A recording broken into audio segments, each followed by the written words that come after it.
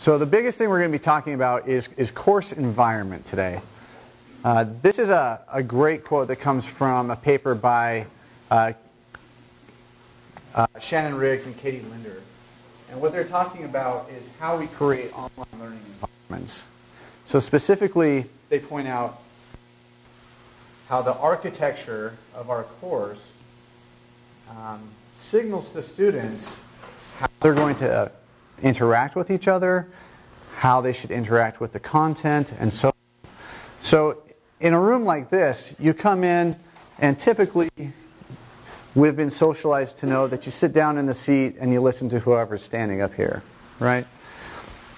A lot of students either haven't had experiences in online courses, so they don't know what to expect when they jump into an online course, or they have had not the greatest experiences in past online courses. And so it's up to us as the instructors to make sure that we design the courses in a way that signals to students how to interact, how to engage, so on and so forth. So one thing that I like to talk about when we address student engagement in an online course is the concept of autonomy support, and specifically in creating an architecture of engagement. So when you hear the term architecture of engagement, what comes to mind? Architecture of engagement. Scaffolding. Great. I love that term. What else? Engagement is automatic. It has to be built. So engagement's not automatic. It has to be built. I like that. What else? Architecture of engagement. It's intuitive. It's intuitive. Architecture of engagement is intuitive. Visual appeal. Perfect. Great. So we know from the literature on online learning and online teaching that this is true. When we create an environment for students that is engaging, that's visually appealing, that's simple to navigate, easy to find things, that students have better learning outcomes.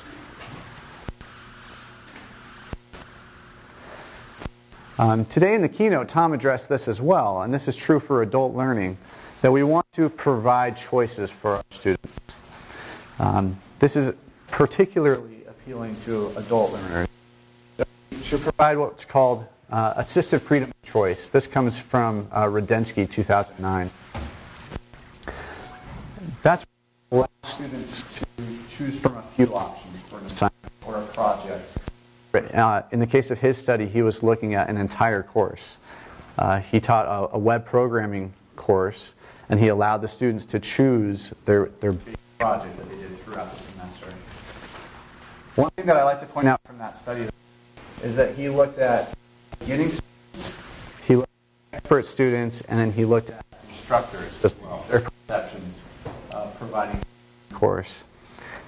Both beginning students and expert students, they chose or they preferred to have the options available to them, right? The instructors, however, preferred to only give options when it came to assignments, but when it came to the final project or the assessment, they didn't want to give the students any choice. So I think that's interesting from that study. The next is that we want to provide a rationale. We're trying to help the students understand why we're going through a particular exercise, why we're wanting them to perform a certain skill or demonstrate learning. This ties in really well to self-determination theory. And that comes from a couple of these, but Ryan and DC are the ones that originally proposed self-determination theory. And then finally, personalization. So providing opportunities for personalization within what we provide within the course. Does that all make sense? I see a lot of heads nodding. Okay. Well, I wanted to add something really quick about that rationale. The providing rationale, I mean, as we talk about the ease of the course flow, we want to provide that rationale and make sure our syllabus explicitly outlines what we're expecting from the students. And we actually read in what's the online teaching at its best recently about creating a wireframe syllabus. I'm sure that's not exactly what it was called, but That's the idea. but it's basically creating a wireframe for your syllabus and giving your students rationale. So here's one unit, this is why we're doing this, here's the assignments, and here's what it's going to lead to. And so providing that rationale can get them started off on the right foot. Perfect. So a lot of times, especially in online courses, and for me as an instructional designer, I have a very specific way that I'm designing a course, right? And it looks really great and perfect to me. And then the students jump in, and it doesn't necessarily make sense to them, right? So we're talking about the difference between the design versus the user experience, or how they actually interact in the course. We have looked at the analytics of courses here at USU, and we've found some interesting insights on how the students actually navigate through courses, how they interact with content. And so we want to share some of those ideas that go along with how we have seen USU students interacting in our courses, and that also pairs really well with the literature on this topic. Erin. Okay. So I was really excited when Travis asked me to do this, because that means that I get to show you my favorite part of working in Canvas. Who's used design tools? Did anybody go to Kenneth's session today? Kenneth is amazing, and what Kenneth does is he sits and he listens to us as instructional designers basically complain. Wait, we don't complain. Never. Of no, course anyway, not. But he listens to the challenges that we have, and then he creates these tools to make things better. So design tools is a wonderful tool. It's a wonderful tool to use because it's going to cut our design time by 2/3. And so I always say it takes me about a half an hour to build out a course skeleton, and that's because it takes me 20 minutes to choose a picture for the front page. So That's true, actually. it is. It's true. I'll sit and stare at pictures forever. Anyway, so what I wanted to do really quickly was to create, I know that Kenneth went through this a little bit in his session, but what I want to do is kind of pull up the multi-tool and show how we do design. So for those of you who have met with us, we usually want you to go through and we want to create this home page so that your students have a landing area to go to. And so if you have information to provide for them, you can put it on your front page. We usually do that with some buttons, and then we also want you to put your modules on the front page. And we use a modular system. That's, we always say it's up to you to design things how you want to design them. These are just best practices that we're showing you. If you don't want to use modules, that's completely up to you. If you want to do something completely new and innovative with how you organize your course, let's talk about that, because we want to hear about it. For example, there is a new student dashboard that Instructure is the company that makes Canvas, and we found out a couple weeks ago when we were at InstructureCon, the big conference they have in Keystone, Colorado, that there will be a new student dashboard coming out where students can create their own to-dos on the front page. And we found, Travis talked about a little bit of the research that we've done on how students navigate through Canvas and through your courses. We're finding that a lot of students just access your course through their to-do list that's already on their dashboard. They're going to click on the assignment and go into it. So Usually, can I jump in?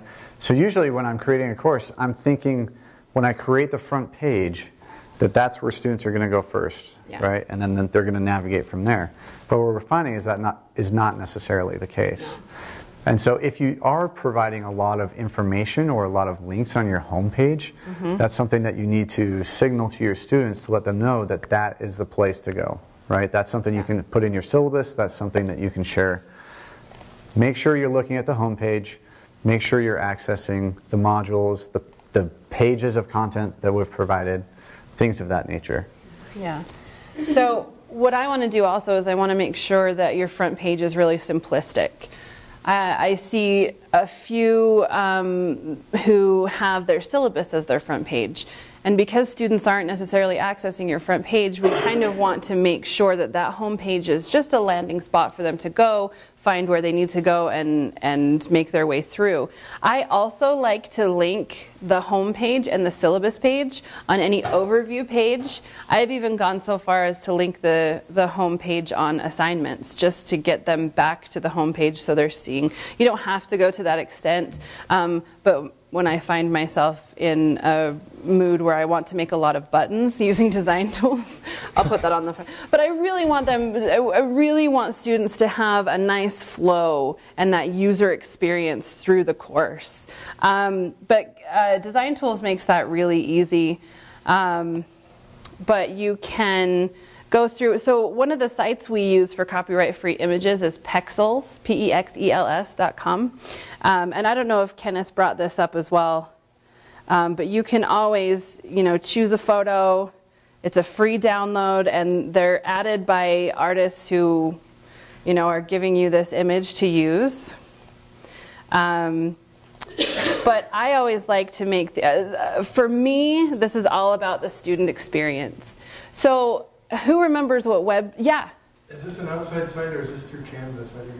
Pexels is an outside site. Now I'm back in Canvas and I'm going to upload my image that I just downloaded here. So yeah, so Pexels is an outside image. You can do this within Design Tools. Kenneth has given us this upload embed image that lets you choose the aspect ratio. And that aspect ratio for the front page for that front banner is 10 by 13. And then we crop and resize the image and then we embed. So what I'm really, yeah? Is there any way to dim the front lights so we can see the screen a little better? On the front of the, Let's look. the front of the cabinet, there should be a light. Oh, on the front of this cabinet? Oh, look at that. This shows how much we teach in face-to-face rooms, right? Oh, other wrong way. side. The other way. Do the other way. Wait. Performance, PERF. Oh, that right? Good, great. Found the right button. Okay, so I'm worried about the user experience. I'm a very visual person, and as Leslie mentioned, a lot of this architecture of engagement comes through that visualization. But I'm always worried about that user experience. Does anybody remember what websites used to look like when the internet was for like? Okay, so I remember starting to use the internet when I was like in junior high. Is that? I'm sorry. You can just say that you started using the internet. I started using the internet when I was I was in elementary school. Anyway, doesn't matter. But do you remember what those websites used to look like? They were very basic, sometimes with really bright colors and flashing lights. So I always found that those weren't the types of sites that I was gravitating to. I really wanted something that looked a little more simple. And so that's what I always like to go with. So because everybody is in Canvas and uploading things, this is, oh, by the way, if something in Canvas is going slow this week, just know that it's probably because everybody's working in there. That was just a blanket, statement for you. Anyway, so now I've got my picture on my front page. And so what this does is just gives you a really simplified thing. And I like it to look like a website because a lot of our students are used to websites, right? Would you think that was? Yeah, and one nice thing about setting it up with the design tools as well is that for students who are accessing the courses using the Canvas mobile device, it automatically has a mobile friendly version that it creates. Yeah. So one of the things I like to say that Kenneth created for me out of him watching me go to sites and pulling colors from images is this color picker.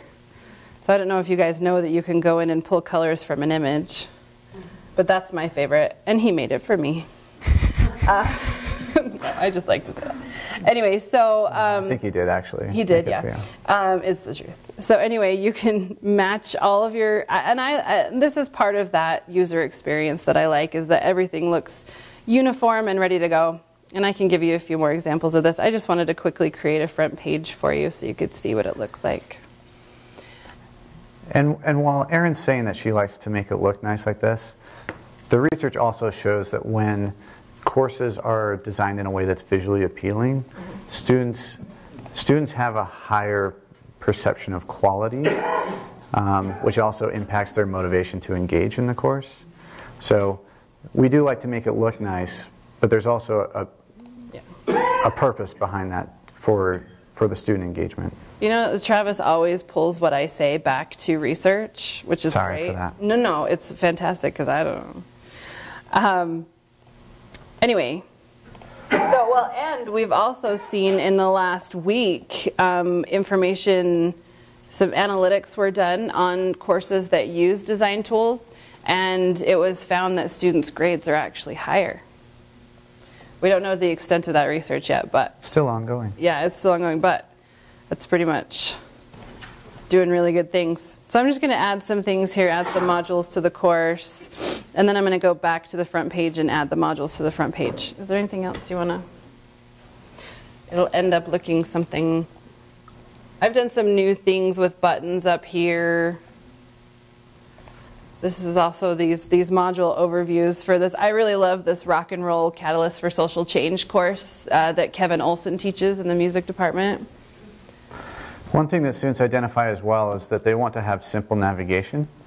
So on that left-hand side, if there are buttons that you're not using for your course, you can remove them from student view. Yeah. And you can do that in your settings. So let me see. If you go to the settings, navigation, and then you can just click and drag. So if you're not using outcomes, if you're not using and you can change the order of those as well. And I also go ahead. The whole class or just each module? The whole class. That's the for entire whole course. Class. Yeah. That's that left-hand navigation that all the students see. And if I'm going to put these buttons on the front page and I'm going to put the modules on the front page, I'm also going to hide modules. And then I'm going to link everything that's needed in these overview pages for the week. And you see we actually have a listening list for Kevin's piano literature class. But I'm going to link everything that's needed for the week. So to even simplify even more, I'm going to hide pages, I'm going to hide files. That also is a way to get your students flowing through your course the way you want them to. You say you're hiding with a link? I'm hiding them on that navigation tool that we just looked at. So if we go to settings and then navigation, I'm going to get rid of anything I'm not using, but that includes files, pages, and modules. Because I want them to go to the front page to get those things. And then you have to remember to click save. Yeah, you have to remember to click save. I hate that. Yeah. Is there any way to move the save up to the top? Yeah. Yes, it's always off screen. That would make more sense, right? So this is a good time to mention that all of you have access to the Canvas community. If you Google Canvas community and go in there, you can always submit ideas for people to vote up so that they can put into practice in Canvas, and to ask questions, to get information from other instructors. There's faculty, students, instructional designers, admins, everyone's on the community. So you always have access to that if you want to go and suggest something like that. So you just told us that there's no way of doing it unless we count that. Well, so there are certain things in Canvas that we can't change. Kenneth has made these tools available for us, but there are certain things like that save button. Also, I get a lot of questions about this as well, this course summary. The course summary that shows up on the bottom of your syllabus page. Let me try and find one here. Which is basically a schedule of your assignments here, your assignments and your calendar events. That can't be removed either. So the best thing to do is to let others know and to let Canvas know that that's a change you want to make. And we can help you do that. It's just one of those things that we don't have any control to change. Yeah? Quick question. Right, you scroll down, which is great, but you've lost all your toolbars on the side. So you got to scroll back to the top to go to another page. And is that something? Yeah, so this is Or is there something we could do? Yeah, so this is the course summary. That's one of those areas where if you wanted to put a button to take you back to the home page or something like that, you could. But this is the syllabus. This is as much as they're going to need to scroll in a course. I mean, if you wanted to make your syllabus a little more compact, through design tools, you can also use accordions and tabs if you wanted to make your syllabus smaller so your students didn't have to scroll that much. Well, it's not letting them scroll. It's, Yeah. You lose your toolbar. You do. Mm-hmm. That's just annoying. Yeah. It's like, you can put a window. I've done a little bit of web design. Just make a window. Yeah, clear stays the same in the windows. Right. And that's just one of those other things that we don't have any effect to change. I can't change that. Right. Yeah. Is there a simple way to toggle back and forth between our view and the student view? That's a great question. So you're asking how to toggle back and forth between the instructor view and student view? I know you can go through the settings. I Yeah. wonder if there was a simpler way. As far as I know, that's the easiest. That's the easiest, yeah. So you're in here in the student view, and then you can leave the student view. That's basically what. Open the student view So- in a tab. So So if you open the student view in another tab, and then you try and move somewhere in your course, you're still going to be in the student view. yeah. It's going to pop up again. So one thing to notice is we have in the instructor view here, we have these grayed out items, right? And then when we switch to that student view, as the students, they don't see those items. Yeah. So that's nice to clean up the navigation. And the multi-tool for design tools that we were using to create that front page and those modules, they don't have access to see that. So you can leave that on all the time if you want to. You can also open two different browsers. So if you log in, Yeah. you have to log in, you can't just use two browsers. But if you have one where you log in both with your teacher credentials, one you can go to student view, so you have two, so you can toggle between the two. Yeah. That's a great point. So Yeah. if you open two different browsers, like Chrome and Firefox, you can do that. So you can have the student view on one side, instructor view on the other. Yeah. You can also do that with, if you're working inside of Chrome, you can do that by Incognito. using incognito. You can open an incognito window. Yeah. If you go to File and Open, it'll say Open an incognito window. And that just basically, it's separate Keeps from them the other separate. one you've Yeah. done. If you don't want to open up both Chrome and Firefox. So, Other questions? Yeah. Where were you guys when I spent 65 hours? we're, Zoom in on a little bit. okay, we're here now. But what I want to tell you is if you want us to do something like this, to create a skeleton for you, so basically what we want to do with this and what Kenneth had in mind when he started this is we want you to be able to focus on your content.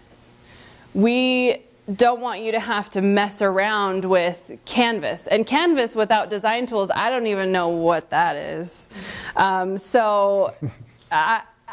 If you want us to do this, then you just let us know. Send us your syllabus. I can create this with your syllabus.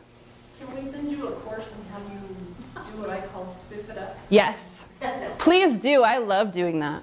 That's That's Erin's one of my favorite. favorite things to do. It really is. That's what I did with this rock and roll course. We go through every semester and we make sure all of your online courses are ready to go. And I saw this one, and Kevin had a long list of YouTube videos on just a really simple front page. And I said, I can clean this up for you. And he said, okay. And so he let me do it. And we created listening playlists for him. We even created a playlist on Spotify, but we made it look spiffed up. And he really likes it, and he liked it so much he had me do that to his other music course, which is his piano literature course, this one. So if you do want to send us a course to create a homepage and do things like that Erin has just showed us, we're absolutely happy to do that for you. If you want to learn how to use the design tools, we're also very happy to sit down with you and show you some of the basics with those tools and empower you to be able to do that. Yeah, absolutely. We also have workshops available that we We teach here in Logan, but we also broadcast to the regional campuses and to Eastern as well, if you want to sign up for those. So we have a lot of support available for you. Yep. Can you go to student view in this real quick? Yeah. Does it show their assignments or review? How does it show? It just has it coming up. Can you change the calendar? You want me to view the calendar? I just want to see what pops up as far as. It's like you said at the very beginning, there's the study that showed that. Right, that's from their own dashboard. That's when you very first log in. So when they're in the on their dashboard, oh, see, I It's don't. Let me show you my dashboard. So my dashboard looks like this, but instead of the to-do, so that I have lots to grade, but they're going to have a list of their assignments. And so they'll go in and they'll click and they'll go, oh, I've got this due next week, so I'm going to go in and I'm going to do this. You talked about, I recently finished up an online class, and the teacher took a survey afterwards, and there were so many things that we didn't know Yeah. even on there. Yeah. In all honesty, you're just looking at the to-do list Right. as far as the student goes, and that's. Yeah. And we're still trying to figure out how to make this better for the students as far as getting them the information they need. And after we heard the announcement of the new student dashboard that's coming out, we know we have to regroup and figure out how to make it easier for students to get through. Because they have. Sorry. Because what we're doing isn't getting them exactly where we want them to be. So I don't know, I mean, use of announcements, things like that. We can all put our heads together, so because we're all learning with this new group of students coming in. Yeah. Oh, remember, Travis, I mentioned to you in the spring is I discovered somebody that has students that was my first discovery. They were on the going to the to-do list, and it shocked me. So then I started to created a quiz that's required the first week of the semester. It's called Navigating This Course in Canvas, and on it I have them. It says, okay, what are we learning in week 2, and then I'll give them a hint, go to modules. So I have them navigating through the course, and it's a quiz in Canvas, it's multiple choice, I don't have to grade it. And it really seems to solve everything. The amount of emails I got the first round to the amount of problems the second, when I incorporated both day and night. Yeah. That's perfect. So adding, I told you that one? yeah. So adding I a love quiz that. that has the students actually going into the modules, into the pages to find what's available. Yeah. Into all the necessary things. Because I know where the weaknesses are now, and I was able to target my questions, so it got it. Another one is true or false, the exams are open, but false. So I could pinpoint my questions and also help them navigate. Yeah. And it solved everything. That's a great way to scaffold and to create that architecture of engagement. I like that, Yeah. Amy. Yeah. So is there any way to, on that to-do list, instead of going to the assignments, go to the modules directly? So they did also just come out with something where you can actually put a due date on a page now. And so if you put a due date on any assignment, it'll show up in that to-do list for the students. But like Erin said, you can also now add a to-do or A due date for a due the date page. for a page. So yeah, it can be So- the overview page on the front page on your module, yeah. So that hasn't rolled out yet. Yeah, and trying to decide how to use that strategically, because if we just put due dates on every single item, I don't think that's Students doing are the gonna, students a going to service. get inundated with due Yeah. dates. But, I mean, couldn't you build something in where you integrated that with this sort of stepwise progression to a module? Because you can do that already, right? Yeah, you You can. have it complete module 1 or week 1 by this date, and then you force them, if you want to force them to do anything, your first page is an overview text page that they have to read and click on, and they don't get to go to page, right? Yeah, absolutely. Without due dates on individual. Yeah, if you want to set it up so that they are required to view a certain page Yeah, absolutely. or complete a module before they move on to the next one, you can set that in Canvas, absolutely. Yeah. Yeah. So I just wanted to add what you were mentioning, because last semester I exactly found out that students, they were sitting with me, some of my students are in Logan, so they prefer to come to my office, and they were just clicking on their dashboard, what's due, and I realized, like, that's why they have no idea what I'm announcing on the modules page. Yeah. So this semester Right. I am doing exactly what you said, a quiz, and I quickly wanted to add that one of the things I realized is that in my syllabus page, that whole course schedule in a table, so what's the reading, what's due in the syllabus page.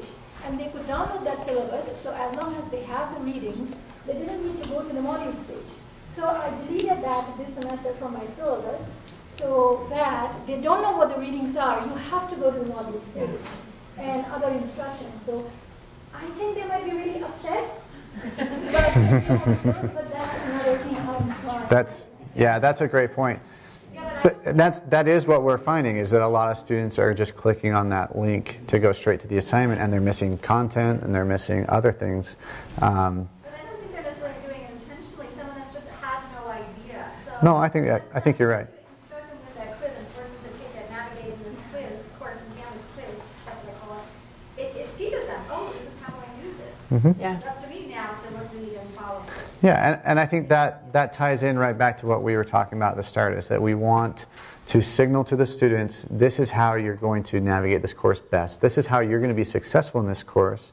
This is how you're going to interact with the content, and be upfront and explicit with the students at the start of the course to help them scaffold or to create that architecture of engagement from the very beginning, so they know how to be successful throughout the course. And then if they have other faculty members who are using the same outline or the same flow through the course, then you've helped them with that as well. Well, I think that's our time for today. If you have other questions, we would be happy to talk with you, or if you just want to shoot us an email, we're available. Yep. Thank you.